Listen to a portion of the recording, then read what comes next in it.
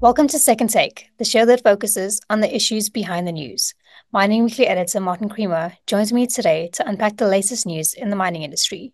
Welcome, Martin. Thanks, Ashley.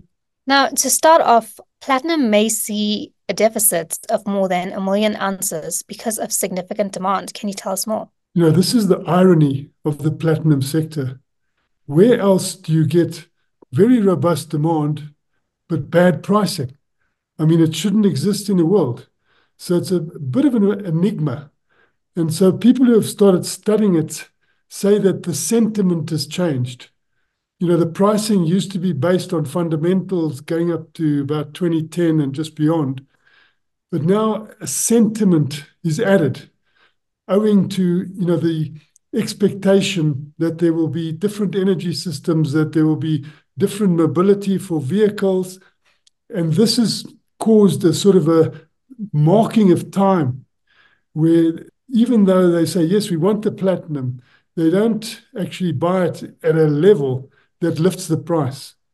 They're hoping that because you've now got this massive deficit building beyond 1 million ounces, that it just has to change.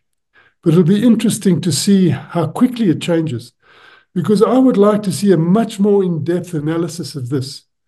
The exchanges that reflect this price, these prices, the platinum price, they should be looking at those exchanges. Why is there not proper activity there?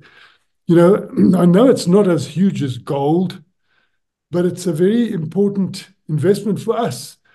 Should it be in the United States, or should it be in Europe, or maybe should there be a competitive exchange in China? China is the biggest user. And it would be interesting to start focusing on those exchanges, because we once got input from a deep analysis done in Australia. And they said, we're crazy the way we are running this. And we know that certain people have called for a look at the exchanges, because it's just something that needs to be carefully examined in the case that it is holding back price lifting. Can you tell us why development finance institutions are seen as key architects of the hydrogen economy? So we again linked to platinum. You've got this green hydrogen economy that will be the driver of future demand.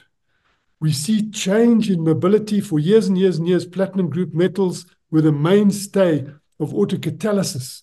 They made sure that the fumes from the exhausts of vehicles did not pollute the world's big cities. And so there was a constant flow there.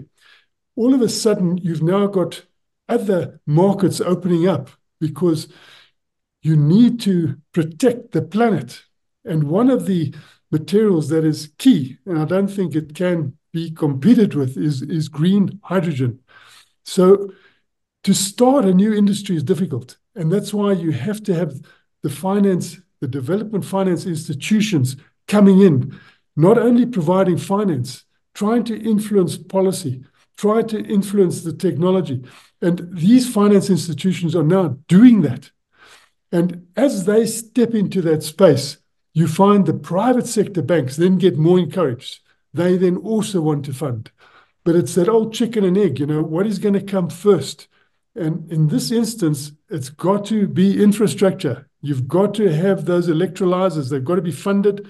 You've got to have the fuel cells built in the cars. And these fuel cells are not only in cars, as I stated, but they also are stationary power plants. So you can have them in remote areas. It is the way to go, because it does the steel, it cleans up the steel, it cleans up the cement, it cleans up every big part of big industry. And you can see that in Europe, just about every day now, there's a new announcement that there's going to be a hydrogen facility, green hydrogen, always specifying green hydrogen, which suits South Africa so much, because we've got the sun and the wind that can actually form a nice basis to the renewable energy that can then create the green hydrogen. And then the fuel cells can turn that green hydrogen into very clean electricity, which the world must have. And lastly, infrastructure investment is a must for economic growth and job creation. Properly implemented infrastructure in South Africa will be a very substantial economic enlarger It's going to provide rewards for an economy long after the roads are built, the railways are improved, the bridges are done, the energy is restored, water and sanitation, telecommunications, aviation, health, and many more public structures have been built. It will be helping the economy. It is the way to go to create growth, to create jobs. And South Africa's in a very good position because the pervasive existing, but often very badly damaged infrastructure needs to be rehabilitated. And this presents a greater likelihood of near-term financial backing being received from a combination of not only development finance institutes, but also the private sector.